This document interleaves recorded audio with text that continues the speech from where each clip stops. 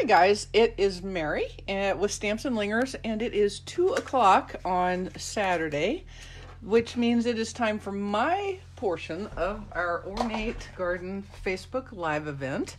And I hope you are having a good time with us so far. Amy had an awesome project, and I hope to do even half as good as she did on her video at 1. So let me just go ahead and get refreshed over here off of the side to be sure that in fact, I am transmitting on the group that I think I'm transmitting on, because if I'm not, I've screwed up and have to start over.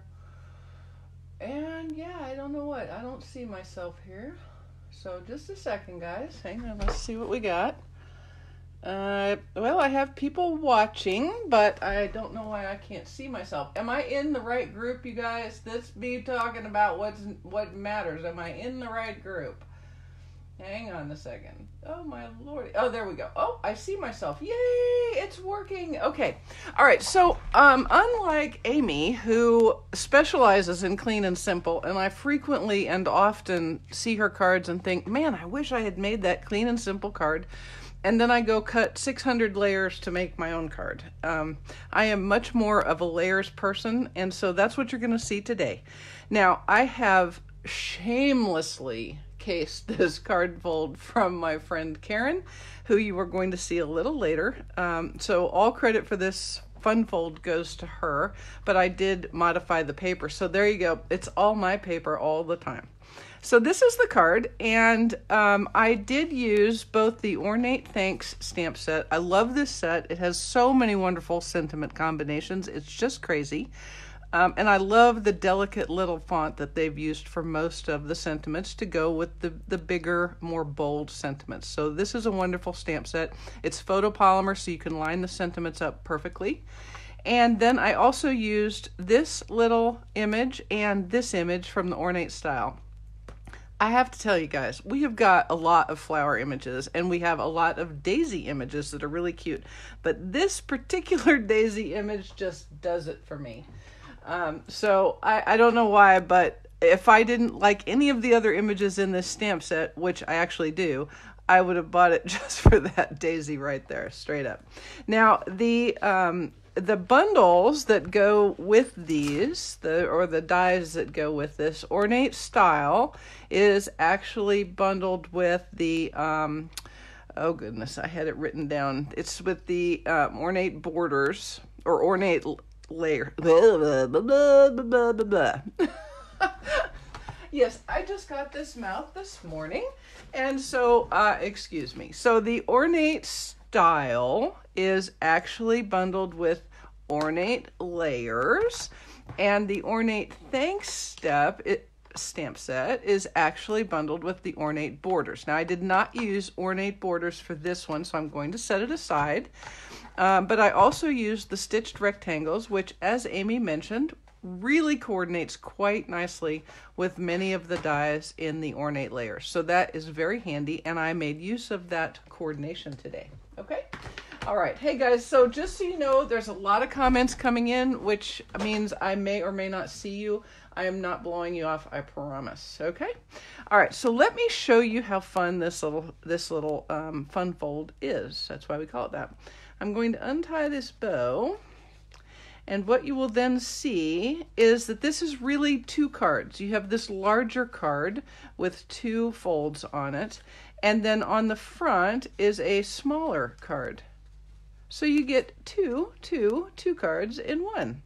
Lots of room to put DSP, lots of room for sentiments, so it's kind of fun. And then when you're ready to be done, you just tie it up, and it is perfectly shaped. It actually fits perfectly in a medium envelope. So that is cool. Let us go ahead and get started, shall we?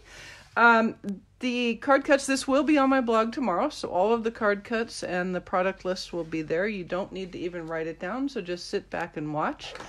I just got through typing the blog post, and I can assure you this card is much easier to demonstrate on a video than it is to speak to and write about. So if you read the directions tomorrow, please don't be thrown off. This is a really, really easy card fold. Okay, so I'm going to have our envelope. I've done a little bit of pre-cutting because really, how many times can you watch me die cut?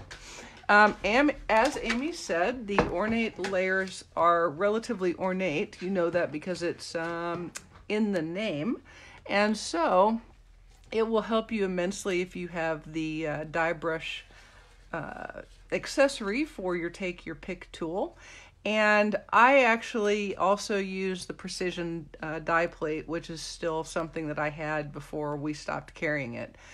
You can do it without it. It may take several rolls back and forth through your Big Shot, and then employ that brush, and it'll get all those little die cuts out, and you'll be ready to go. Easy peasy. Okay, the first card, which is the larger one that we're going to work on, is a 5.5 inch tall by 10 inch long piece, and we're going to score it twice. The first is at 4.25, and then the second one is at 8.5.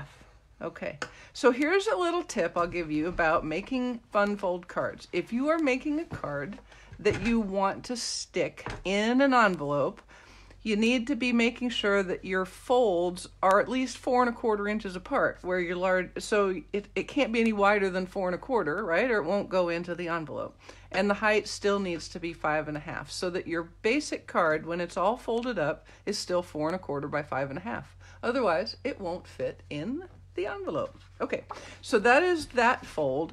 And then the tiny little, our little mini-me card on the front is 3 inches tall by 7 inches long, and across the 7-inch line I'm going to score at 3.5, which works out to be half of the length. Okay, so let's put our Simply Scored away and we'll get started. Now, this is exactly the second time I've made this card, so if and when I screw it up, I apologize right up front. So we're going to go ahead and make these folds. And do take time. Sometimes, if you get a little bit crookedy on your scores, you want to make sure that you're lining it up so that your folds are actually straight, okay?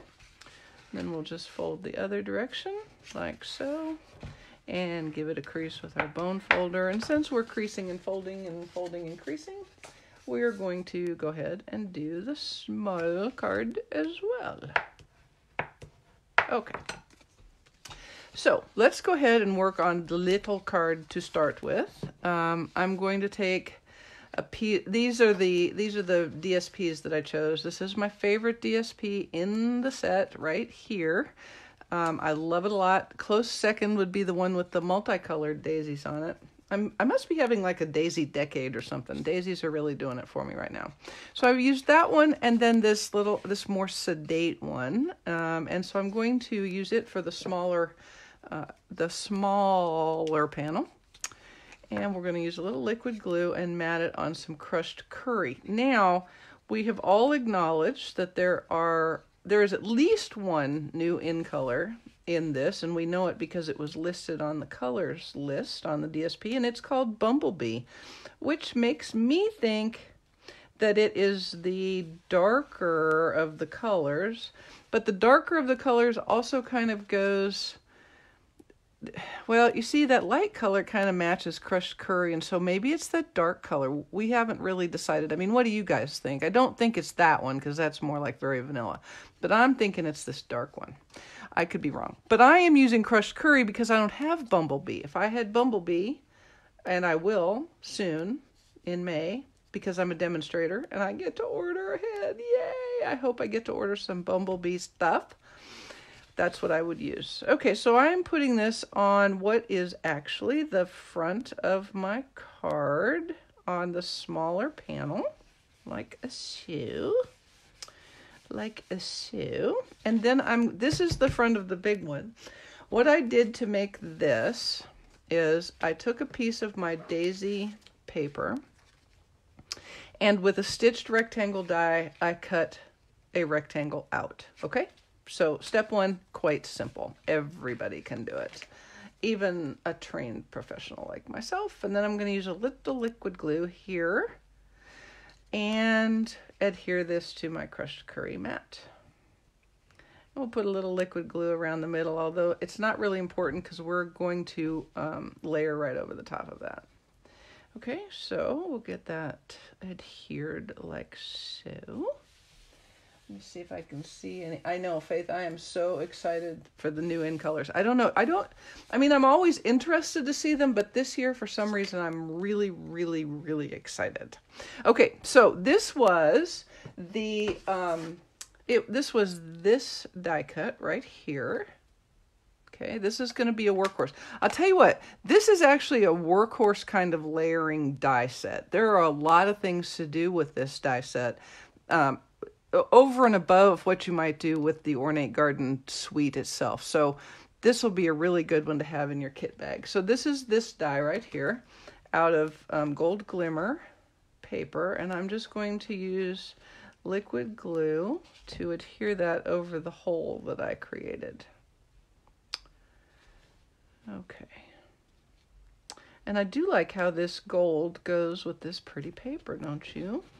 Now, if you guys have not, if all of your experience with glimmer paper has been with the old style, then you are going to gasp in astonishment when I get ready to do what I'm fixing to do, which is use liquid glue to adhere the piece of paper to the glimmer paper. You remember our old glimmer paper did not work so bueno for adhering things over the top.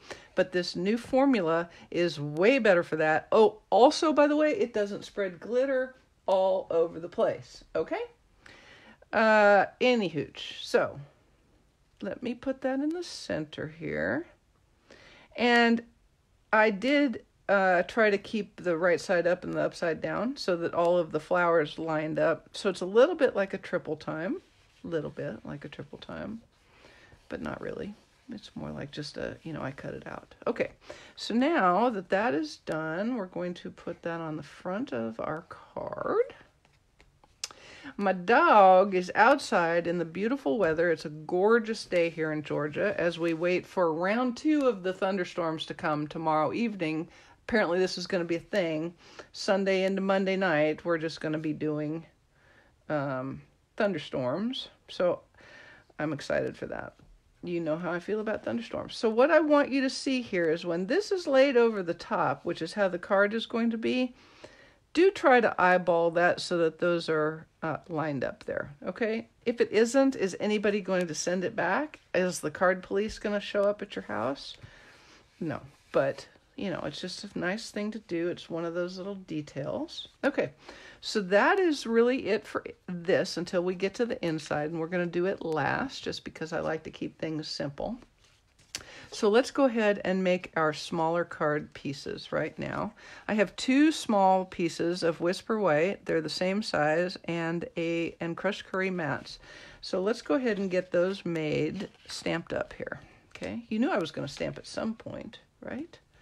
You must have known. Okay, so for both of these, the very first thing I'm going to do is take this flourish image from the let's see, what is that? The Ornate Style stamp set. And we're going to stamp it in the corners of both of these panels. We're going to do that in Old Olive. Okay? Now here's a little tip I learned. I like, when I do 4 corners of something, I really want them to be kind of all lined up in the corner in the same way. So equidistant from the edges of the paper on all 4 corners. So what you can do here is once you've put your sticker on, if you line up the edge of the actual stamp, not the image, the stamp with your edges of your cardstock on all 4 corners, then you're going to be pretty close to accurate. Okay? Again, does it matter? Will the police come? No. But it's the little things that make me happier. Okay, and so we're just going to turn that like that.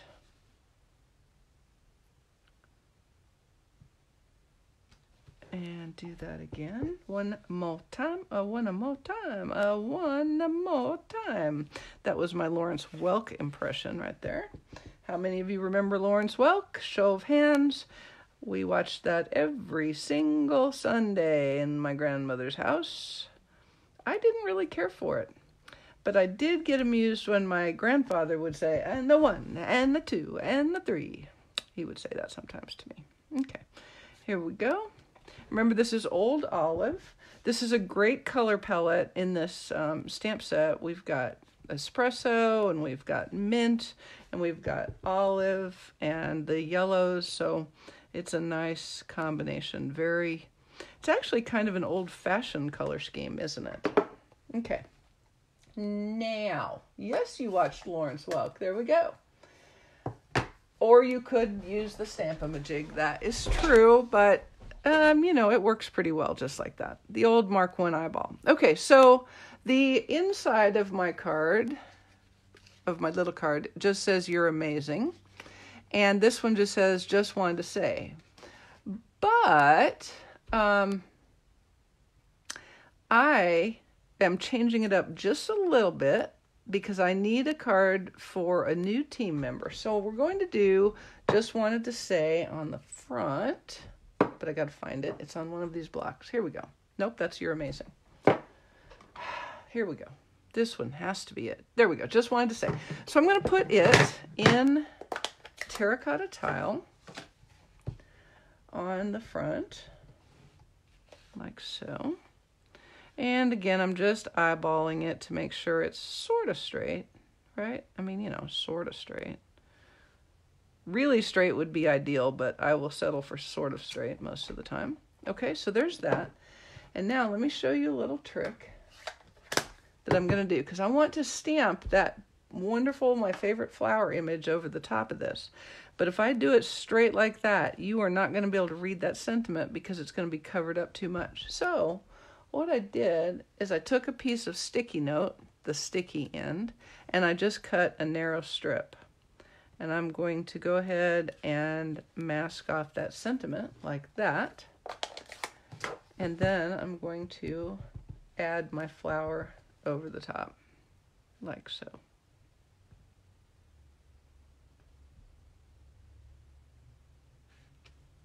Okay. And then pick up our mask, and there you have it. Now I'm going to color that with my light So Saffron blend, and I'm just coloring the center and the edges of the ends of the petals, just like that.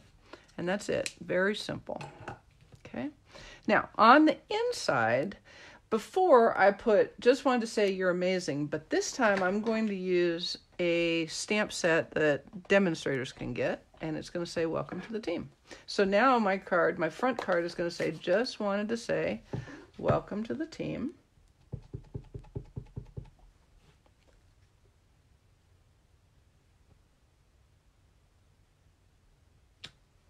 Okay, and I'm going to set that aside and put my ink pads away. Ink pads away, because, you know, I can make a mess quicker than anybody I know. Okay, now let's go ahead and map these up.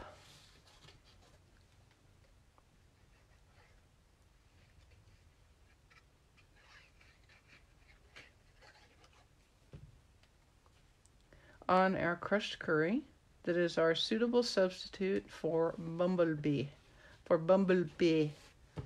I think it's going to be a suitable sub. I do. All right. Here we go. Are you guys loving terracotta tile? I really, really do like terracotta tile. It's a great color. Just a little pink, just a little red, just a little orange. Basically, it's kind of like just right. Hello. Okay, now here is a trick, and I'm telling you this because I screwed it up the first time I made this card. Okay, so let's get back to our, let's go ahead and put the inside in. The innards can go in because that's not tricky. The outwards have to wait a minute. Okay, so let's go ahead and put that on the inside. And it does help if you can kind of, you know, orient yourself. You're going to open this way, so you want it right side up. And there we go, like so. Okay, now do not put the card front on yet. First, we're going to adhere this little mini-me card to the front of your fun fold card, okay? Like so. So I'm just going to use liquid glue, on about the first inch or so. And again, with my Mark 1 eyeball, I am just lining that up ever so perfectly accurately. I mean, that is like a space shuttle right there.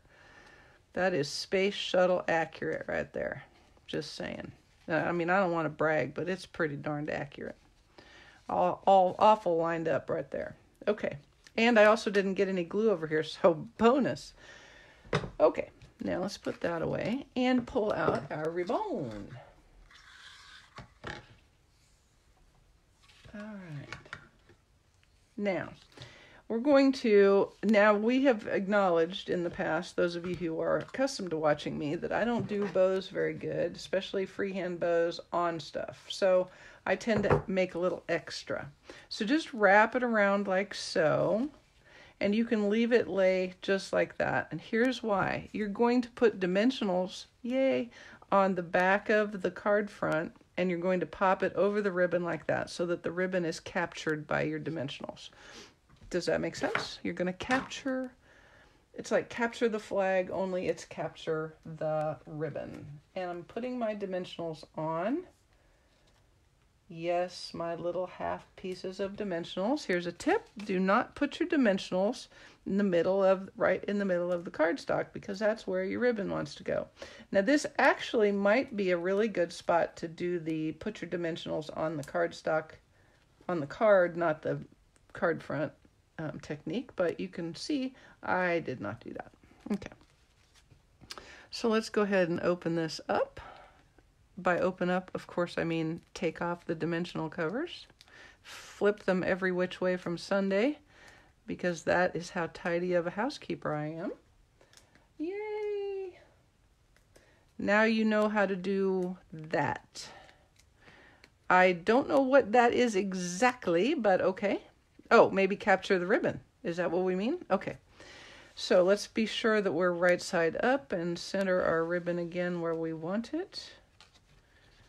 You actually could use a little length of snail there if you wanted it, but I am not, because that would be too easy. And then adhere this right on the front, just like on the front of a regular card. Okay. And then we can wait on the ribbon. We're going to go ahead and do our innards, and then we will be done-ski with the card ski. Okay. On the inside, my card says, thank you. I'm just going to say thanks. Let's see, which one was I going to do? I was going to use thanks ever so much.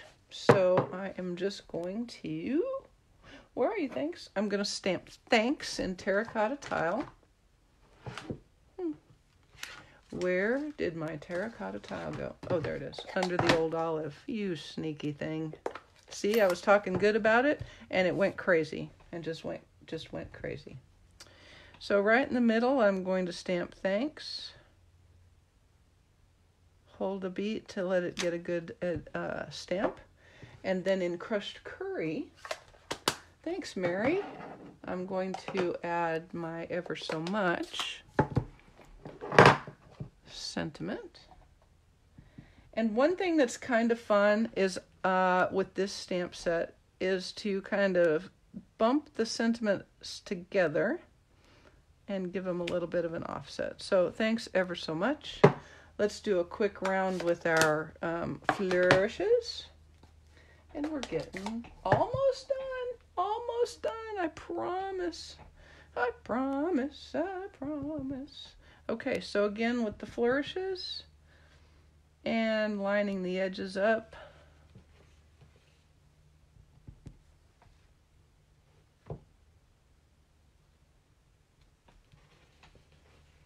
I like these little flourishes. They're a nice kind of non-specific decoration, right? They're not real flowery, not too ornate, regardless of the name of the stamp set, but pretty nonetheless. Okay, now while I have it out, let me put two more on my envelope so that I don't have to pull it out again, because I am so efficient. That is my middle name, is I am so efficient. And I just got some terracotta tile on that. but that'll be okay. We're going to just hide it, and then, it'll be okay. Okay. Now, I'm going to wipe my fingers off, because apparently I have some ink somewhere. We'll put that aside. Put that aside. And mat our sentiment on our crushed curry. All right.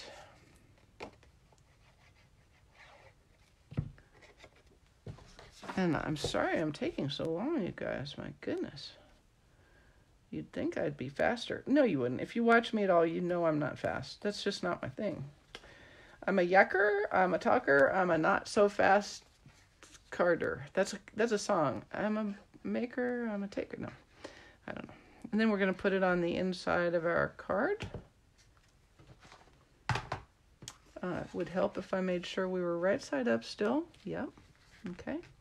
And then we're just sticking it on the inside of our card like so. I love this fold. It's so easy. Looks complex, is not at all.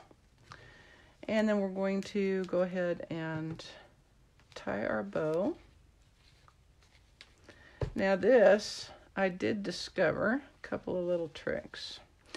If you do what I was taught a long time ago as a surgeon's knot, so you go through once and then go back through again. It helps to hold the ribbon in place so that you can, it's like having a third finger. Makes it so it doesn't slide quite so easy. And then actually I used the bunny ears method for this. Make 2 loops that look like bunny ears and go back through, and that tended to make my nicer bow, and it lined it up the way I wanted it to, and then I could pull it to make it a pretty bow instead of looking like my bows usually look, which is blah. And then we'll trim the edges, by which I mean, of course, the ends. And then let's go ahead and put one of our small gilded gems right on the card front. Like that. And there's the card. We'll finish off our envelope with some more of the DSP on the envelope flap, because that's just how I roll. It's how I roll, I'm just saying. Thanks, guys. I appreciate that. See that pretty paper on the back? This works great.